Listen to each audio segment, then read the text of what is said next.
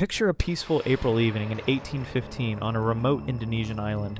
Birds singing, waves lapping the shore.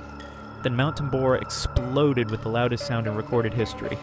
The blast was heard 1,200 miles away. Imagine thunder so powerful it shattered windows across entire countries. But that was just the beginning.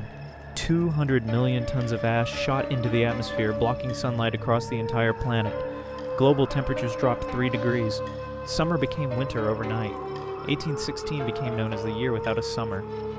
Snow fell in July in New England. Crops had died worldwide.